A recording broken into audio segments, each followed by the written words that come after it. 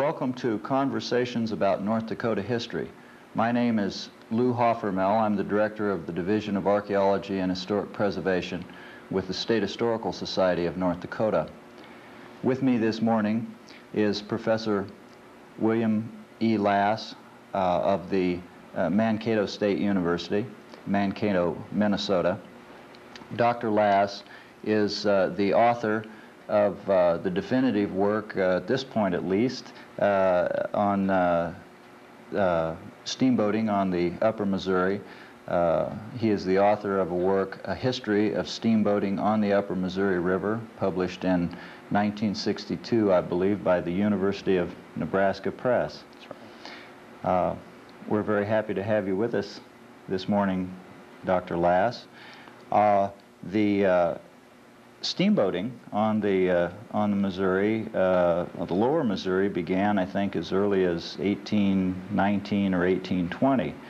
But steamboating on the upper Missouri came somewhat later, and I think was associated primarily or initiated by the fur trade. Pierre Chateau is a name that comes immediately to mind there, and would you begin our conversation by commenting on him and his role in the development of steamboating? Well, Pierre Chateau, Jr. of St. Louis, Missouri, was the third generation of a Chateau trading family. And he happened to be the president of the company that evolved into Pierre Chateau, Jr. and Company in the early 1830s. And at that time, the Chateaus of St. Louis were affiliated with John Jacob Astor's American Fur Company. And in the course of conducting their fur trade on the upper Missouri, they used keel boats, the same type of boat that Lewis and Clark had used in 1804 and 1805. And the keel boat was a boat that had to be operated manually. That is, they were either sailed or rowed or quite often towed by men walking in front on a long hawser. Chateau was intrigued with the idea of using a powered craft, hence a steamboat. And in 1831, in large part at the instigation of Kenneth Mackenzie, the so-called king of the upper Missouri, Chateau was convinced to have a steamboat built with the idea that this would save time, and in the business world where time is money, it would be more efficient and save them expense. So in 1831, for the first time, they used a small steamboat. By small, I'm speaking here of a craft that was 130 feet long, and attempted to reach the upper Missouri. They got to a point near present-day Pierre, South Dakota. The next year, 1832, they used the same boat and did manage to reach Fort Union with it, very close to the present-day North Dakota-Montana border. The 1832 and 1833 trips of that particular boat are very well known because the trips included some celebrated passengers such as the artist Karl Bodmer, who was actually part of a party led by the scientist Maximilian, Prince of Wied. The artist George Catlin also made the steamboat trip to the upper Missouri. And so much of what we know about these trips is based on these highly literate individuals who publicized them. A major obstacle that the steamboat trade or traffic had to overcome was the nature of the river itself, which differed so much from the Ohio and the Mississippi, for example. And that gave rise to a different kind of craft ultimately altogether. Explain the nature of the Missouri a little bit and compare it to those other rivers.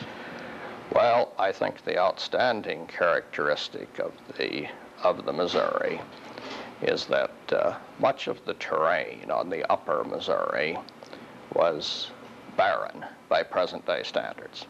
If people have an opportunity to look today at the Missouri River, the part of it that is unaffected by dams, they will tend to see a fair amount of timber along the river. This is true in that very small portion in North Dakota that's unaffected by dams.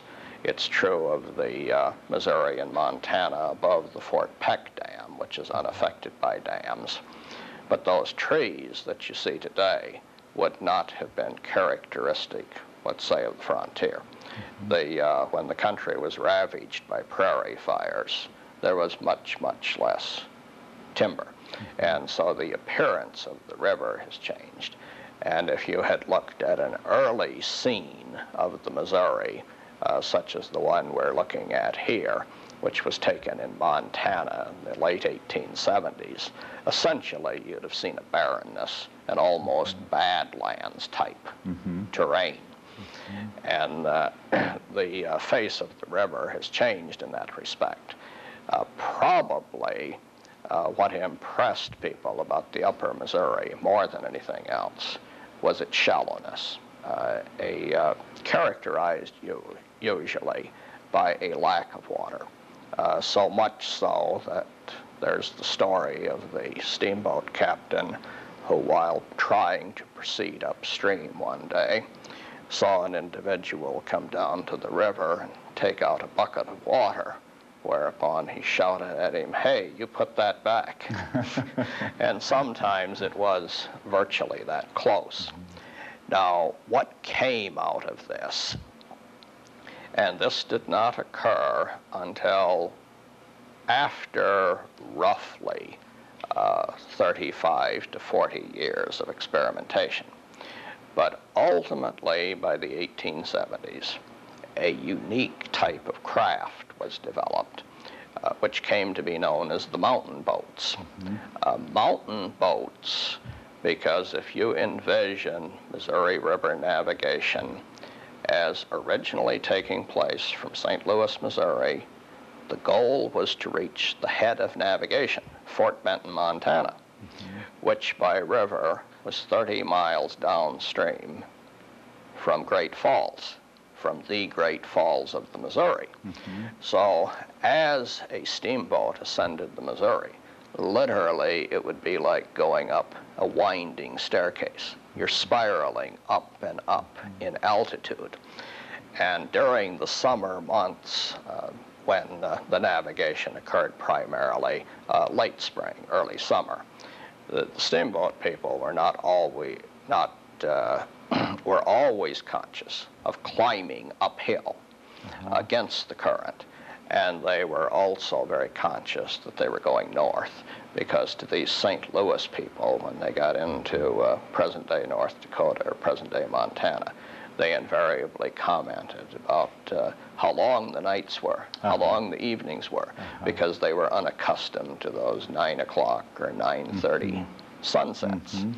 And the practice in steamboating was to navigate during the daylight hours. And they had a very generous definition of daylight. Actually, it was as soon as they could see in the morning. Quite often by 4:30, 5 o'clock, they'd be moving. And that was a practice that differed from the practice on eastern rivers. Is that not correct? Well, very often on the Mississippi River, where they had a deep, safe channel, they would tend to cruise at night. As a general practice on the Missouri River, they did not navigate at night. The only nights they would attempt to move would be nights in which there was a full moon or something very close to a full moon, because of the shallowness of the river, they had to be very concerned about sandbars. They had to be very concerned about snags. And so they are adapting their practice to the river. Now, considerably later, by, say, 1885, when steamboating was clearly in its death throes on the upper Missouri, then they introduced on the steamboats searchlights, electric-powered searchlights. They're carrying their own generators and making their own electricity. Well, that changed the nature of it somewhat. But if you're thinking of it in that pre-searchlight period, then with the exception of the full moon nights, yes, it was a daytime activity. And I don't mean to say that they could always operate during the day. Anyone who's familiar with the upper Missouri region is very familiar with the sweeping winds. Yes. And so the winds tended to intensify in the river valley since it was low, and quite often a boat could be blown on a sandbar. If you had something like a 40 or 50 mile an hour wind, you would not have the control with a steamboat, say, that you'd have with a present-day vehicle. You have a big wheel, you have a craft that comes about very slowly, and it really couldn't be likened to anything we know today by way of river craft. And a side wind on a steamboat would make it virtually uncontrollable. Yes. So there were whole days where they didn't move. They'd tie up and wait for the wind to go down. This characteristic of the windy conditions on the northern plains contributed to the design of the boat, although they could never overcome, apparently, the problems they had to confront with those strong winds. It did influence the boat design. Can you talk a bit about the evolution of that design? Well, first of all, the boats that were built specifically for the upper Missouri were usually built in the Pittsburgh, Pennsylvania area. The craft of boat building was never extended to the Missouri River. So these are boats built in the Pittsburgh area. Sometimes they were built at other Ohio River ports, such as Evansville, Indiana. But the reason for Pittsburgh is that it was in the Pittsburgh area where you had your concentration of craftsmen who could not only design boats, but who had appropriate aged material and who could actually finish boats. The boat builders, while they wanted something utilitarian, they also wanted something that had a certain aestheticness to it. Sure. And so they always made much of finishing off the boat with a ship's chandler. And in Pittsburgh, there were specific chandlery businesses. There were specific businesses that would make steamboat parts. So if you have a steamboat engine, and that engine is driven by a piston, then obviously that piston had to be very carefully made, and it had to be made according to specifications, and the housing for the engine would have to be made according to certain metallic specifications. And so it took a great deal of background to do that. And then, too, in designing the boats, faced with the shallowness of the upper Missouri, what they really wanted to do is to have a boat that would carry as much tonnage as possible on as little water as possible. They had a goal, and it was really a very common saying, not only on the Missouri, but also on the Ohio River and the upper Mississippi. The boat builders wanted to design a boat that would sail on a heavy dew, as they put it. And there were times when they had boats as much as 200 feet long that, when empty, and of course there's always some question as to what an empty boat does for you, but at least it's a starting point, that they design these things that when empty, they draw only about 1.5 feet of water. I don't recall the name of the boat, but mention in your book of a boat constructed late in the steamboating era on the Missouri that I think drew 14 inches. I think it's the one we see here. The F.Y. Bachelor was built at Pittsburgh in 1879, actually, and was a rather well-known boat because it was built as a family venture. And during its maiden voyage, actually made the trip from Pittsburgh to Fort Benton. If you can imagine going by water from western Pennsylvania to Fort Benton, Montana. Which in river miles would have been perhaps 4,000 miles? Approximately 4,000 miles, because steamboat people reckoned the St. Louis to Fort Benton distance as 3,100 miles. And today, if you look up the distances of the Missouri River, it's approximately 900 miles less than that. But as the steamboat people said, they measured the way the boats went. Right. They went by the sinuosities of the stream. Right. But if you look at what you might regard as relatively typical mountain boats, some of the characteristics that stand out on them is boats that were quite broad relative to their length. So most of the mountain boats would have been in the 190 to 200 feet length range. With that length, they would have had a breadth or a width of approximately 34 to 35 feet. So roughly a sixth width in proportion to the length. And the bottom would have been flat. And the bottom, and for that matter, the rest of the boat, would have been made out of relatively light material. So if you can imagine a boat that big and the bottom planks on it would be, say, typically 2x12s, made out usually out of pine, out of dried pine. If they had used, let's say oak, that had a thickness of 4 to 6 inches, they'd have had much safer boats, but on the other hand, they would have drawn much more. Yes. And so the tendency was to make these things out of light, weak wood, which is part of the reason they wrecked so easily.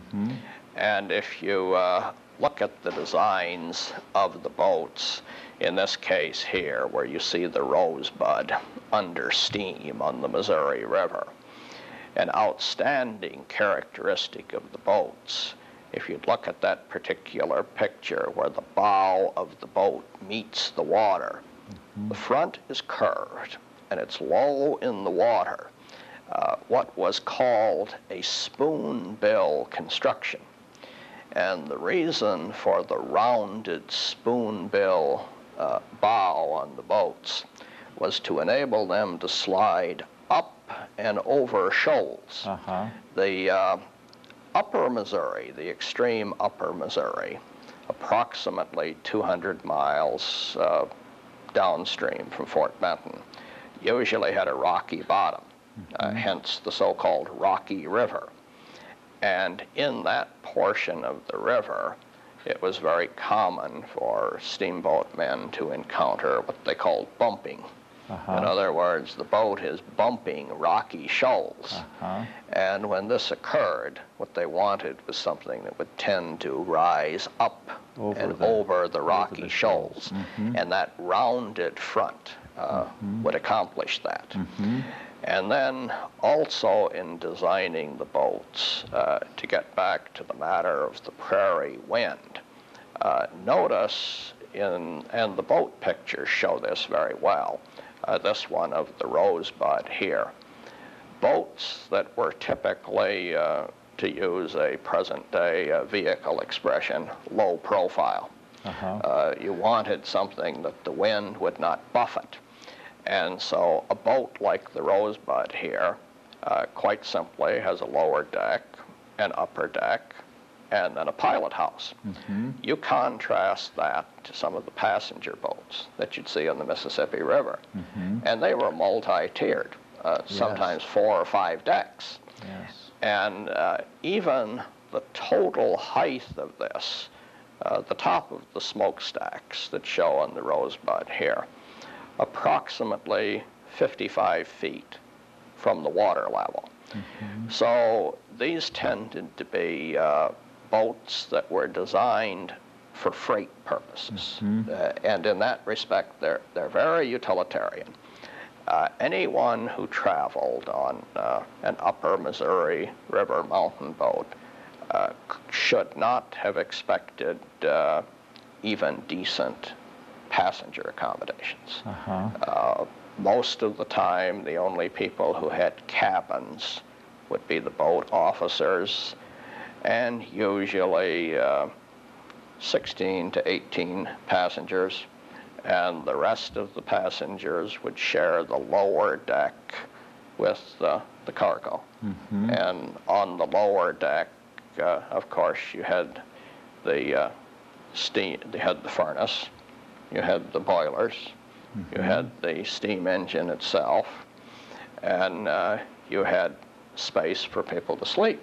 And people who booked deck passage got just that. They got a space on the boat. And there were times when they would cram 200 to 300 people on that lower deck. And at night it was roll up on the deck and be sandwiched in between other people. Definitely close on some of those warm plains evenings. Very close. And of course, on the summer nights, you'd expect that lower deck. Typically, they tied up on the bank next to timber, and mosquitoes would just swarm onto the boat. And one thing that relatively few passengers commented on, but the very primitive toilet conditions. There would be one toilet, and that was located near the stern, actually over the paddle wheel, and that everybody shared. One of the things that people tend to forget today when we cross the highway bridges over the Missouri and whatnot is the water today, of course, is so very clear. Certainly in the days of the steamboat trade, that was not the case, and that presented major problems for the mechanical operation of the boat from time to time. It presented problems in a lot of ways. The river water, well, of course, to the steamboat people, they usually referred to the Missouri as the Big Muddy. The water was characteristically silt-laden, very dirty. They used that water for toilet purposes. They used it for cooking purposes. They used it actually in the bartender used it to mix drinks. And so there were individuals who had some problems with, let's say, whiskey and water, where it would be river water mixed with the liquor. And the big problem they had from a practical standpoint is that this was the water that was used in the boilers. And so if you can imagine a boiler, and usually these boilers were much larger than people would think, quite often 30 to 35 feet in length. And they'd have a diameter of about 3 feet. The reason for the diameter is that it was necessary to clean the boilers periodically, because you can imagine with muddy water that you're boiling inside of a metal container, the mud residue would build up in the boiler. Yes. The same way today in water you get liming, or you'd get mud if you were using it. And when that mud collected in the boiler, it crusted or baked. And so normally about every week they would have to lay over, and the boilers were designed so an end of them could be unscrewed. And then they would send somebody in to clean the boilers, and usually this was a cub engineer, quite often a boy, 15, 16 years old, and quite often a small boy. Because if you're working with a 3-foot diameter, you couldn't accommodate a large person. And very often this was done on hot, humid days in the closed conditions. And they would simply go in there with a scraper and scrape away at that packed mud, and then flush it out with hoses. And in the course of a trip from St. Louis to Fort Benton, that could occur. That process could occur as many as perhaps 8 or 10 times. But that was typically. I'd say that would be true, because the St. Louis to Fort Benton trips in the late 1860s, early 1870s, very often took about 60 days. It was about approximately a 2-month trip. Lengthy trip. Yeah. Yes. Yeah. Yes. Yes. What are the boats that we're looking at here? Okay, the 2 boats we're looking at here are 2 of the best-known boats that operated out of Bismarck in the mid to late 1870s, the Far West and the Nellie Peck. The Far West was probably the single best known steamboat on the upper Missouri, because it is the boat that Captain Grant Marsh used to evacuate wounded after the Custer incident in Montana, the Battle of the Little Bighorn. And the other boat, the Nellie Peck, was operated by the Peck Line. And one of the patterns in steamboat naming in its own sense is rather interesting.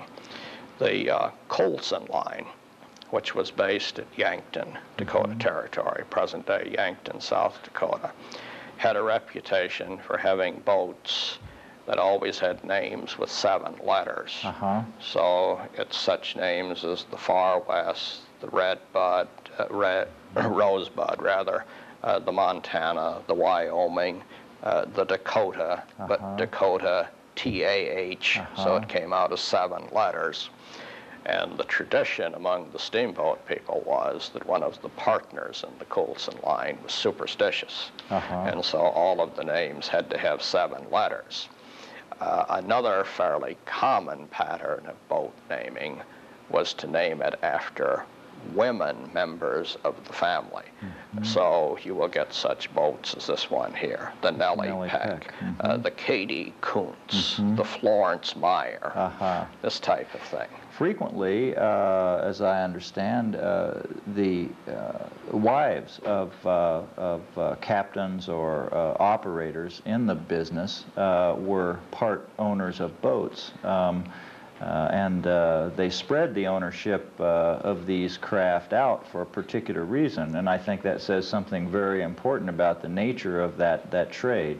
Could you expand on that? Yes, the boats that you're looking at here, the Far West and the Nellie Peck, were both built in the mid-1870s. The cost of a single boat like this, it varied a little bit depending on how they finished them off in terms of the chandlery and the like. But normally the cost would be about $24,000. But this is $24,000 in an economy where, say, a laborer was paid $1 a day.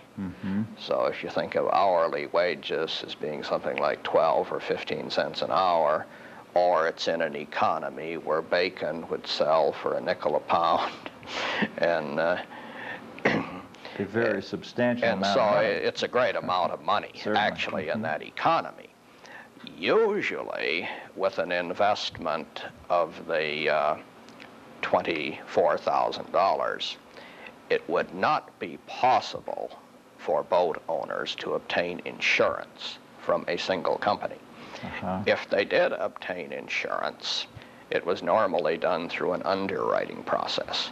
They would contract with an underwriter who would obtain insurance from as many as 7 or 8 different companies who might cover a liability of each. They'd cover a liability of $2,000 or $3,000.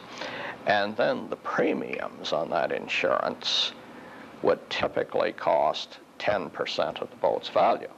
So if you're saying a $24,000 boat, then each year you're talking about $2,400 in premiums. And so usually the boats were insured at less than full value. So if you take something like the Coulson line, which usually had a fleet of 6 to 7 boats, they would involve, everybody in the company would be involved in the ownership of a piece of each one. And so no one individual would own a boat totally. And sometimes that ownership was extended to the point where an individual would have a 1/32nd interest in a boat. So if the boat's lost, it's a way of distributing the liability. Spread the risk, really. Right, yeah. And they were actually in a risky business. And part of the reason for the risk was the fragile construction of the boats. Part of it, too, was the delays in delivering cargo. Sometimes when they had government contracts with the Army, contracts with the Bureau of Indian Affairs, there would be penalties built into the contracts if they did not deliver a specified percentage of the goods by a particular date. And so they were very conscious of delays. And if you look at the pictures here of the Far West and the Nellie Peck, notice in the front part of the boats another thing that was very characteristic of upper Missouri steamboats. You see on both sides of the bow spars ahead of the smokestacks. And it might look casually that those spars were there for the purpose of helping to load the boat. This was not the case at all. They were colloquially known as grasshopper poles, because if the boat was hung up on a sandbar, those poles were swiveled at deck level. They could be dropped over the front of the boat and planted in the sandbar. And then running through the pulleys on the poles were cables that led to a small steam engine that was mounted actually below the floorboards in the bow. And this steam engine operated a small winch that would take up the cable as it turned, a turnstile that would take up the cable. As it took up the cable, assuming the spars did not break, and let me say that this happened more often than not, because you're dealing with two rather spindly pieces of wood there. So if you assume the spars would not break, then the effect of taking up the cable would be to lift the boat. You'd literally jack the boat up. And as you jacked it up and the cable became tighter and tighter, then the boat, in effect, would fall forward over the spars. And every time you went through that process, you could gain 6 or 8 feet. And it might take a day or sometimes 2 days, but you could grasshopper your way off sandbars. And that's the reason for the poles.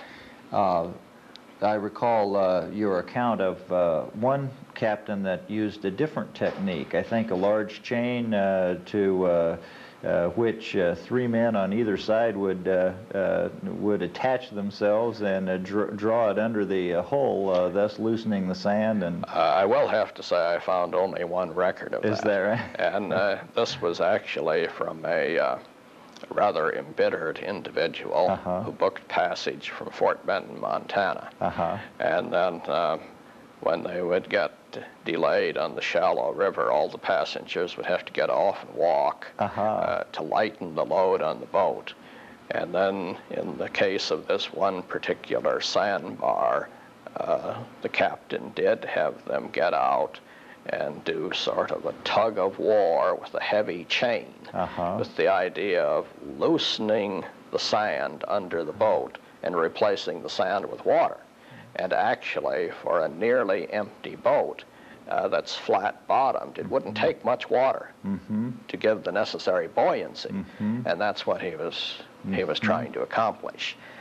They did have another method of getting boats off sandbars. It again involves that small steam engine in the front, and that would be to use what they called a dead man, which consisted of taking normally a huge cottonwood log, burying it in a trench, either at the end of the sandbar or on shore, and then running a cable from that little steam engine to the dead man, and then taking up the line. And quite often this would work. If the log was buried, the resistance provided by the log in the trench would be sufficient to pull the steamboat off. They did have to be conscious when they did that, though, of punching holes in the bottoms of the boats, because they're really very fragile. And in this particular case here, you see a close-up of the steamer Helena, actually at the Bismarck landing. This happened to be in 1884 when the Helena was being used as a ferry boat. That's why you see so many people on there. Yes. It's hardly a typical passenger situation, but it's a rather good view of the close-up of the boat. And if you look closely at the picture, you can see something of the rickety nature of those boats. Notice the railing on the upper deck rather much undulates. It's hardly secure. Yes. And notice, too, that on the lower deck, you simply do not have a railing. So for individuals on a steamboat, it behooved them to stay away from the water's edge and above all else to stay sober. And for heaven's sakes, don't walk on something that had spray on it, or you could end up in the river. In the river, yeah. There was a hazard here. And then if you look at this particular view here, you get a very good close-up view of those spar poles in front, the grasshopper poles. And this boat, again, is the Helena, a boat owned by the Fort Benton Transportation Company, or the Power Line. That's why you see between the smokestacks the Block P logo, P for Thomas Power and his brother John. And this craft was actually their second boat. The Powers wanted to publicize Montana a great deal. So when they built their first boat, or had their first boat built in 1875, they named it the Benton, after Fort Benton. The second boat they named the Helena, after the capital of Montana. Their third boat they named the Butte, after Butte, Montana. And they used this actually as a form of advertising for their territory through the boat names. The preceding slide was interesting. It pointed out a kind of irony about steamboating on the Missouri, I think, and that is that as the railroads progressed, established new railheads along the Missouri, towns, in terms of the steamboat trade as well as the railroad trade, of course, would flourish. But as soon as a new point had been established further north on the river, the importance of the community would pass away. As a yes, it's a major consideration to that has to be taken into account in steamboating. Conventional wisdom has it that railroads, of course, economically kill steamboating. What is not so well recognized, and one of the things I have concentrated on in my studies, is that there was a period of time where you had railroad steamboat cooperation, because railroads would be built to a particular point on the river, and hence a railhead would be established. Bismarck is actually the classic case in point, because the Northern Pacific reached Bismarck in the spring of 1873. Later that year, the Panic of 1873, which was followed by a very prolonged depression, set in. And as a result, the Northern Pacific Railroad was not extended west of the Missouri River for 6 more years. Yes. So for 6 years, Bismarck was the end of the track. And in actuality, when you consider the route of the Northern Pacific from Bismarck to Dickinson to Glendive and Miles City in Montana, until the Northern Pacific reached Glendive in 1881, Bismarck would be the end of track for all practical purposes. And so all of the commerce that flowed from the Twin Cities area of Minnesota towards Montana came by rail to Bismarck and then was transshipped by steamboat. And in this particular picture here, you of course see the meeting of the technologies. The railroad bridge there was completed at Bismarck in 1883. Prior to 1883, say after 1879, when tracks started to be laid west of the Missouri River, steamboats played a hand in railroad construction. Yes. During the winter months, the railroad would lay track on the ice at Bismarck, and they'd use Nature's Bridge, the track on the ice. During the summer months, they used specially designed steamboats.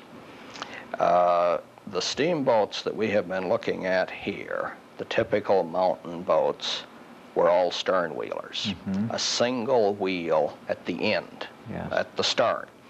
And the reason for this is that there were so many embedded trees or snags in the Missouri that such a boat usually would not get those trees entangled in the wheel the way a side wheeler would. But the Northern Pacific Railroad had 2 special boats built that were referred to as transfer boats. They were both side wheelers. And the reason for it was that both ends of the boat, bow and stern, were open. And what ran down the middle of the boat was a railroad track. Yes. And by backing such a boat up, say on the east bank at Bismarck, the Northern Pacific could run on 6 railroad cars, take the boat directly across the river to Mandan, and run them off on the track. And these were the famous transfer boats. But then after the bridge was completed in 1883, then obviously there's no need for the transfer boats. Yes. And the bridge did create a great many problems because usually on the Missouri River, when the river was moving rapidly, you tended to get eddies of water, swirling water, a whirlpool type action around those bridge piers. Yes. And that was quite a hazard for steamboats. I believe it was the Colson line that constructed toward the end of the steamboating era on the Missouri, the largest of the mountain steamers, and I believe 2 of those had major problems with bridges on the southern portion of the river. Yeah, the boats that you're mentioning here, Colson in 1879, for some reason of his own, no one has really been able to understand this, had 3 extra large boats built, the Montana, the Dakota, and the Wyoming.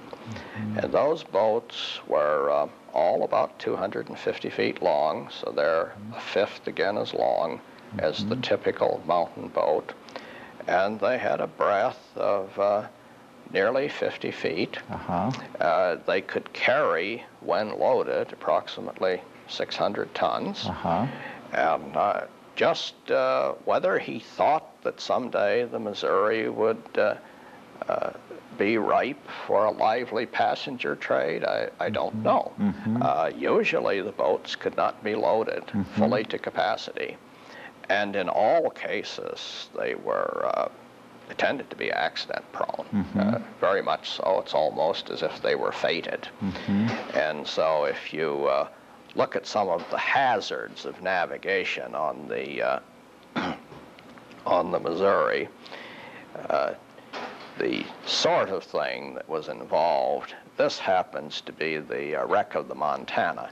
During its first season, it was docked at Bismarck briefly, and apparently was hit by either a very strong straight wind or a small tornado, and virtually wrecked. And you can see timber scattered around and the pilot house down.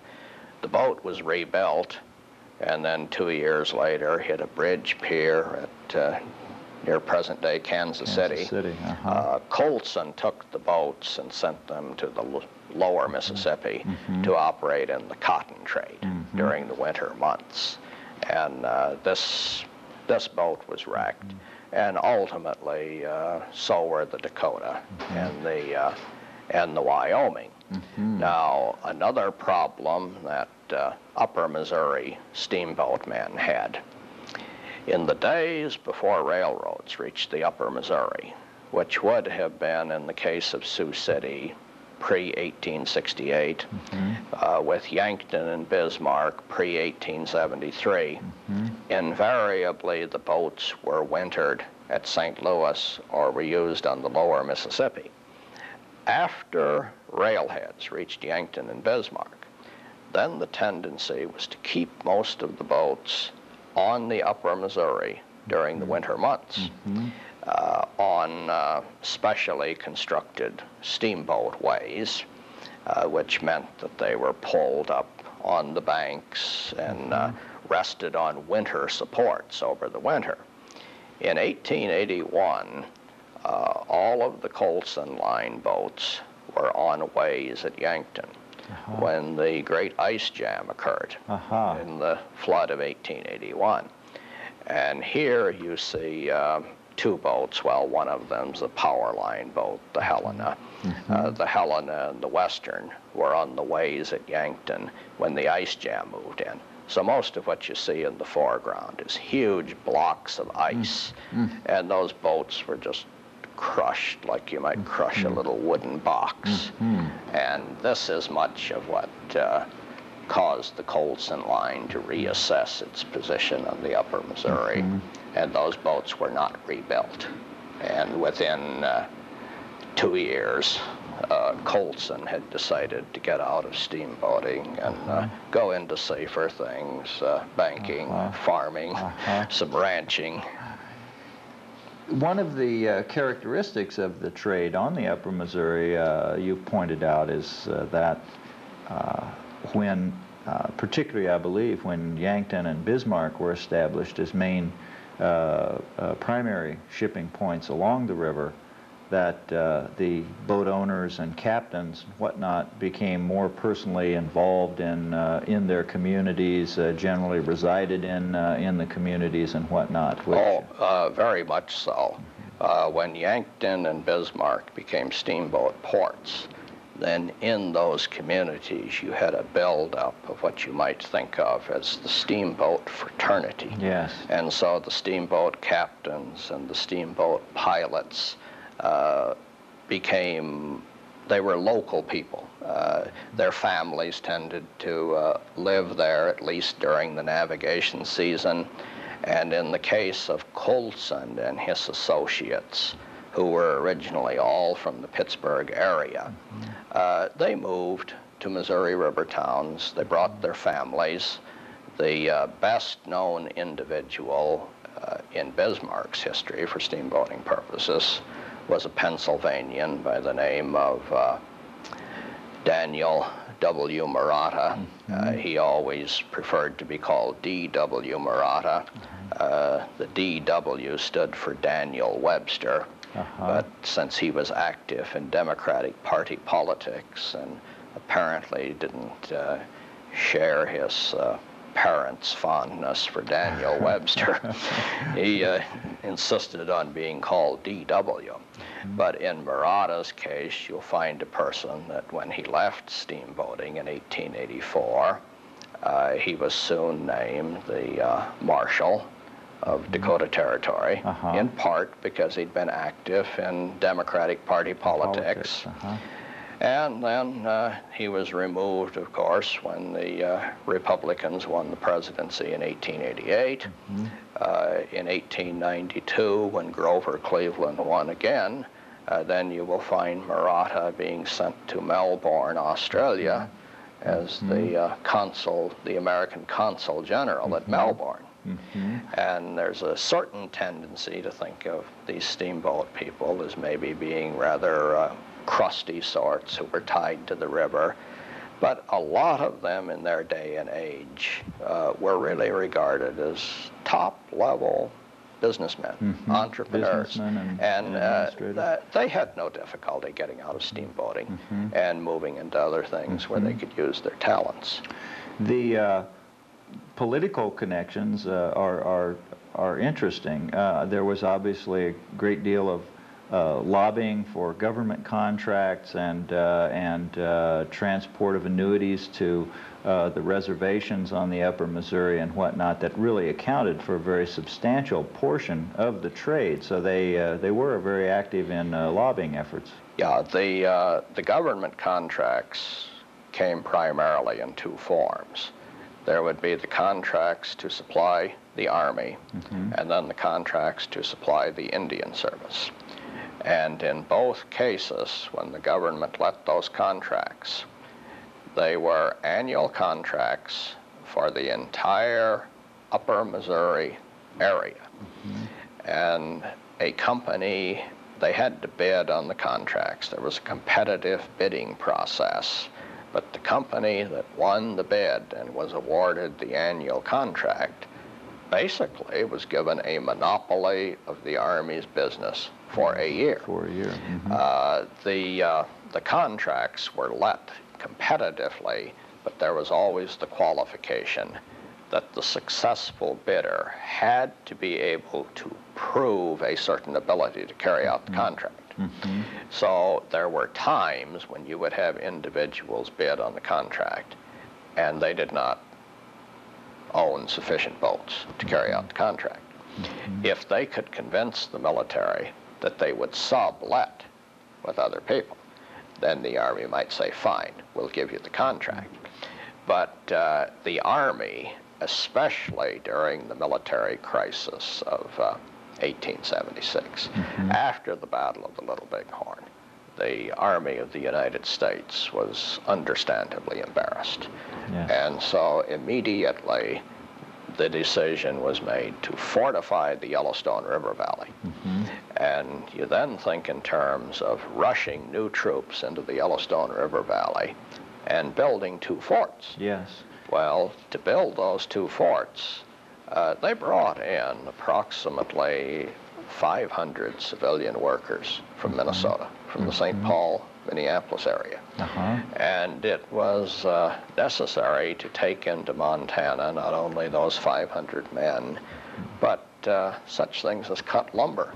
So you'll find railroad car after railroad car of cut lumber coming to Bismarck. Sometimes 20 to 25 railroad cars of lumber to load onto a single steamboat. Well, if you're rushing those then into the Yellowstone River Valley, the Army was always concerned about, let's have a company that can deliver. And this is when they turned invariably to the Colson line. Colson, Sanford B. Colson, the president of the line, had a nice little motto, old reliable line. Old reliable line. And they put this on their letterhead, and they put it in the on the memos in the dining saloon, and they advertised themselves widely that way.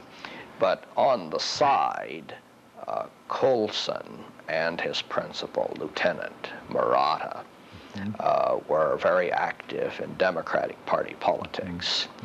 And There was one noteworthy incident in 1878 where they were outbid for the contract, and they used their political influence with members of Congress to have the decision reversed. To get the contract. Yes. Yeah, and so there's a political aspect to it, and these were people who they cultivated their government connections, and so you will find Sanford Coulson, while he normally did not take an active role in traveling in the boats. If you had someone like the Army commander William Sherman come out to inspect the Yellowstone River area in 1877, well, Coulson is there to meet Sherman, and he's going to travel with him. And Sherman, by the same token, had to convince the politicians that he was taking appropriate measures to quell the Indians. And so he found it convenient to say, I am dealing with the most reliable steamboat company, and I know Sanford Coulson was always known as Commodore Coulson. There were certain individuals who had the designation of Commodore, and he was one. Actually a rather aloof individual. And so some of his critics referred to him as the Napoleon of the Big Muddy, that he was an emperor within a rather small realm. He was a steamboat captain himself. I believe he established a record for a run between Sioux City and Fort Benton. Yeah, he was very successful as a practical navigator, and had started out as an engineer and then had moved into a captaincy, and apparently an individual who was very proficient in a mechanical sense. He could deal with steamboat engines, and you think in terms of, well, what does this mean? But suppose you have a cylinder, say, that is faulty, and you're on the upper Missouri. You can send back to Pittsburgh and say, send us out another piston, and you can give the specifications for it, but you've got to have somebody there who knows how to put it in. Or if you break a spar while grasshoppering off a sandbar, obviously you need somebody who can go on shore, cut a spar, install the spar, and make that part work again. Now, one of the things that happened, of course, with steamboating is that really in the early 1880s, as railroads are first of all pushed into the Yellowstone River area, the old mountain boats, as they were wrecked or wore out, were generally replaced by smaller steamboats, such as the one you see here. This unfortunate craft has the interesting name of Excelsior, but unlike the Excelsior of the poem, it was hardly soaring onward and upward. It's hung up on a sandbar in the Yellowstone River. And there you see a fairly typical river scene of a boat that's on a sandbar. And these later boats did not have grasshopper poles. So until the water rises, or until you dug the sand out from under it, or until you towed it off with another boat, it's going to be there. You were stuck. And then from time to time, we've been referring to hazards of the Missouri. This happens to be not a photograph, but a photograph of a painting. Carl Bodmer's rendering of the Yellowstone coming up the Missouri. And you get a fairly good representation of snags, large trees with the root embedded in the river. And the current then would cause them to point downstream, and the current would also break off the tops. So they'd be sticking up out of the water downstream like so many large swords. And many of these were broken off just below the surface. So you can imagine a broken tree trunk that sharpened on the end in dark water. We've been speaking this morning with Dr. William E. Lass, Professor of History at Mankato State University. Thank you very much, Dr. Lass, for being with us. It's been my pleasure. Thank you. Mm-hmm.